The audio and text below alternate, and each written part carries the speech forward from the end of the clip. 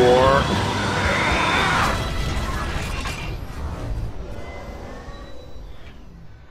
What's going on, guys? RBG here, bringing you more coverage on Transformers Rise of the Beast. The hype train is going full speed ahead and shows no signs of stopping, especially when it comes to Beast Wars in general. You may not notice it, but Hasbro and eOne have a new roadmap in place on how they want to introduce the Beast era cast to a broader audience. For better or worse, the Bay movies have done it with the G1 characters, but now they want to move on to the second generation of Transformers, which is a brilliant move because that means that they can sell more toys and pull in more modern fans who want something different besides car robots. So far, we've gotten a new Beast Wars comics from IDW, Optimus Primal was featured in the Combiner Wars series from Go90, Cheetor made a few appearances in Transformers Cyberverse, and there's the new Transformers Kingdom show on Netflix that'll feature the core Beast era cast. So if you're noticing a subtle usage of these characters throughout all the different mediums, it's not a coincidence. Consider it a rollout, similar to how it was done when the Beast Wars show originally aired and we were getting introduced to the new class of characters. And this new Rise of the Beast film will be at the forefront of that rollout since it's the biggest form of TF entertainment. Anyways, as you all know, Rise of the Beast will take place during the 90s, so as you'd expect, there'll be 90s type vehicles that'll be featured for the Autobots, which we had heard about through various descriptions, but we didn't really get any pictures revealing what they look like. That's until now. There's recently been a few pics of what the Autobots are going to look like in this upcoming film. Firstly, we have to look at one of the most recent and controversial reveals, that being Mirage. This will be the second time he's been featured in a Transformers live action movie. And you're probably asking yourself, wait a minute, when was he ever in the live action Transformers movies? Which is totally understandable because we didn't really hear the name Mirage mentioned in any of the movies. That's unless you played the Dark of the Moon games or bought any of the toys. Instead of hearing the classical G1 name, he was simply referred to as Dino in Transformers 3.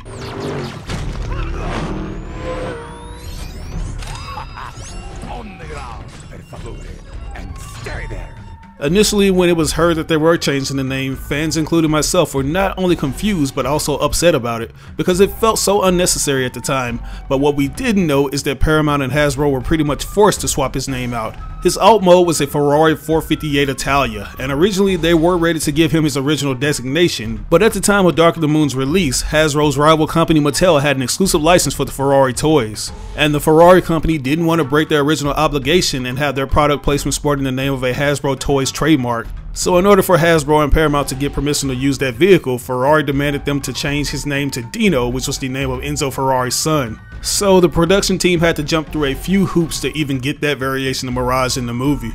This time around though, they actually have the name Mirage, but many fans are wondering why they didn't give us the complete version of the character. Because as you see by the picture, this isn't exactly faithful to its original G1 alt mode, which was a Formula 1 race car.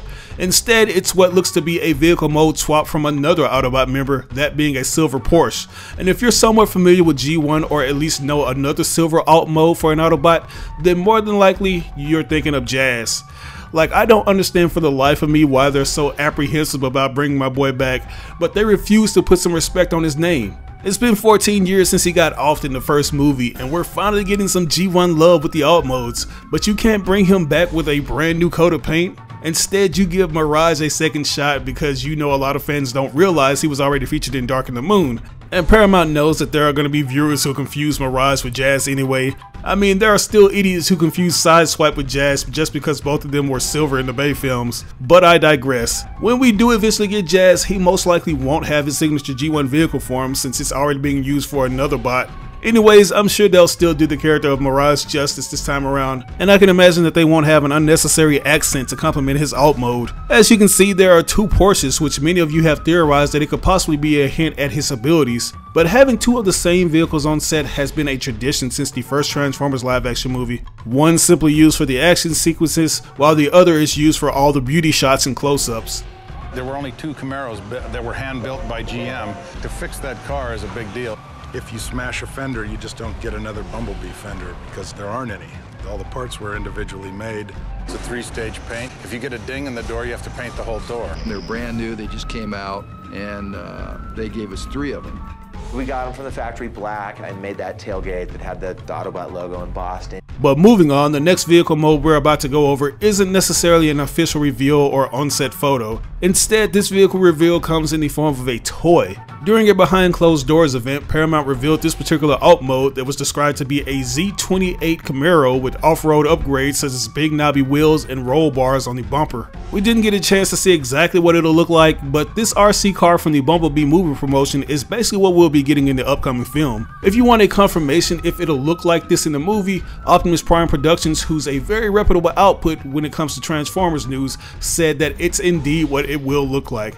And to me, this is brilliant marketing that harkens back to the old days where the toys for the characters were made in advance before they made their appearances on the show. This could also be a form the producers wanted to include in the first film, but they scrapped the idea since it didn't have a logic or context behind it. But I think it'll be fitting for Rise of the Beast, since the Transformers will most likely be taking their fights off the streets and into the wild terrains. Not to mention, it could possibly mean that B could potentially be a lot bigger in his robot mode, since he's supporting bigger parts this time around. Like, I can imagine that the reinforced bars on the bumper are going to look very similar to how the bars looked on Ratchet's chest in his robot mode. I could be wrong though, but I guess we'll just have to wait and see. But moving on, the last one we have is a possible look at what Optimus Prime's truck form could look like in the movie. And I put a lot of emphasis on the word possible because it's still up in the air on if this thing is legit or not. Last month we got a small glimpse of what Robo-Jesus' alt mode would look like through leaked photos, but the truck was fully covered up. So the only thing that we can make of it was that the frame looked a lot different from what we had seen at the end of Bumblebee. For one, this one seems to feature reinforced bars on the front similar to B's alt mode, which has me thinking that this could be the overall theme of the movie. It kind of reminds me of the stealth modes from Transformers 3 when the Wreckers tweaked the Autobot members with guns and armor parts. So you can definitely get a vibe that the Autobots are beefing up to go on this next mission against the different factions. Anyways, as you can see, it looks like he'll possibly be getting a new color besides the traditional red and blue he's known for. This time around, he'll be sporting red and white, which may seem like a drastic change from what we're accustomed to, but he's featured different colors in other TF lore such as the cartoons and anime. Like the 2001 Transformers Robots in Disguise Optimus is probably one of the most different versions since it deviates from the OG colors and goes full on red. So I'd be all for this red and white deviation if it's legit. As it's been described, the robot mode for Optimus Prime will be very similar to how he looked in Bumblebee, except the vehicle form will be different and you'll see some of the different parts on him when he transforms. Speaking of transforming, it's important to note that we didn't see him actually transform in his newly scanned truck mode at the end of Bumblebee. We simply saw him standing with B as the Autobots arrived on Earth. So it's going to be cool seeing how all his truck parts look in motion as he transforms into his robot mode. But anyways, that's all we have for you guys today. We still don't have any photos for the other Autobots or Decepticons, and I'm pretty sure they're the only ones who will feature actual alt modes that are vehicles, since the Maximals, Predacons, and Terracons will more than likely just have fully CGI alt modes. So we'll just have to wait for more photos to surface. Until then, I'd like for you to leave a comment on what you think about the ones that we do have. Are you liking where the design team is going with them? And are you just as bummed that I am that Jazz isn't gonna get his G1 accurate alt mode for this movie? Let me know down in the comments below. As always, I ask that you like or dislike the video. It doesn't have to be a thumbs up, it can be a thumbs down. Any feedback is good feedback and will only help me improve on future videos. But if you really enjoyed the video, it would help me out tremendously if you shared it with all your friends and followers on social media. Sharing really makes a difference. But once again, this is your boy RBG signing out on another Transformers video. I'll catch you guys later. Peace out. As a successful YouTube user, I often get questions asking what I use to get my videos tons of views. And the answer to that is TubeBuddy. This thing has helped me take my channel to the next level in ways I never imagined. It's a browser extension that helps new and experienced YouTubers grow fast and optimize their channels. I've been using this extension for years and it's constantly getting updated with new features, like the SEO tool that helps me come up with the perfect title, description, and tags to get more people to click on my videos. It even provides you with analytics beside your videos to see how much traffic your video is generating from various social media sites. The extension is absolutely free, but as a special offer, we're giving a 50% discount for channels that have less than 1,000 subscribers that purchase the Pro upgrade. All you have to do is enter in the code RisingStarBuddy. So if you're interested in starting a YouTube channel or taking your content to the next level, download the extension now. You can do so by clicking on this link that'll be provided in the description of this video.